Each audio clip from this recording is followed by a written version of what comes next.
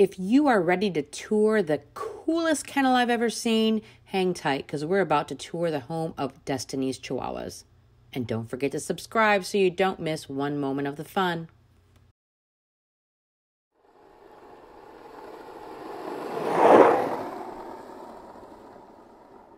So this weekend I'm headed to Lawrenceville, Georgia by way of Anderson, South Carolina. I know, kind of out there. But I'm going to go hang with my friend Lana at her house for a couple days. Then together we're going to head over to the shows. 4 days of fabulous fun. I've known Lana for, good God, well over 10 years. She is a force to be reckoned with in the world of Chihuahuas. And here we go. She's a force to be reckoned with in the world in general. To know Lana is to love Lana. She tells it like it is in every aspect of her life.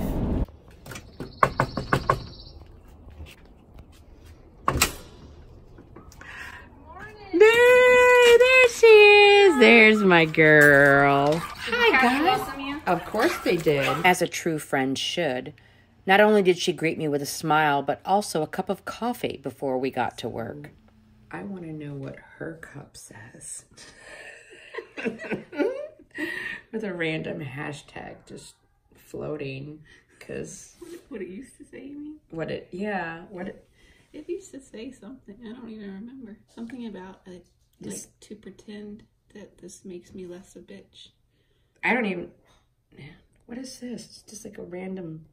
I don't know, maybe it was an A. Oh, whoops. They do kind of, whoops. All right, so this is what we do every morning for the dogs. I wake up, they're all out in their runs. We let them go out for I don't know, 30 minutes to an hour in the morning.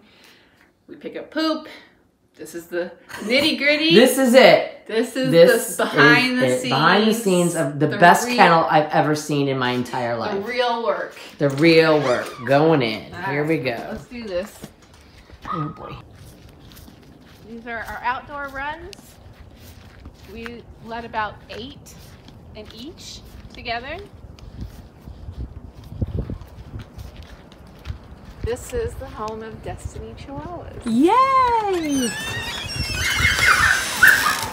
Turn the light on. Lana started her Chihuahua program over 12 years ago back in Florida. 3 years ago, she moved to South Carolina. Moving to South Carolina gave her the opportunity to build the kennel of her dreams, where her Chihuahuas can be happy, healthy, and live the most luxurious life she can provide for them. She made her setup pretty easy for her and her family to be able to maintain and tend to the dogs in her program. She has 6 inside play areas, custom designed by Susan Meyer of Whelp-N-Grow. I'll put the link down below for you. In each of the runs, she keeps 2 to 3 dogs, allowing her to house up to 18 dogs total at max in the kennel. And then we go inside and we do the dirty work. All right. Sanitize first. Woohoo! Glove up first thing in the morning. Loving it. Use these. Okay. We're picking up poop. Picking up poop. Each play area has a waterproof outdoor pet pillow. Flooring is covered in an epoxy-coated flooring for easy cleanup, and each area also contains a litter box, which is how all of her dogs are trained to potty. How cool is that? Outside, there are 2 decked areas stained with Sherman's waterproofing.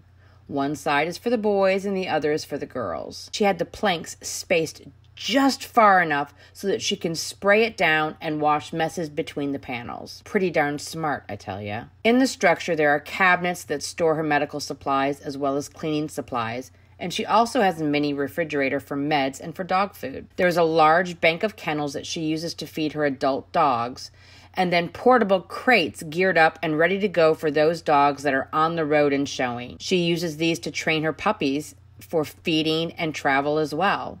Of course, what kennel would not be complete without a wall showcasing all of your fantastic wins and colorful ribbon? This is a family affair with everyone pitching in and doing their part. Everyone is kept up to date on who is in season, who should be bred, who shouldn't be bred, as well as who needs meds.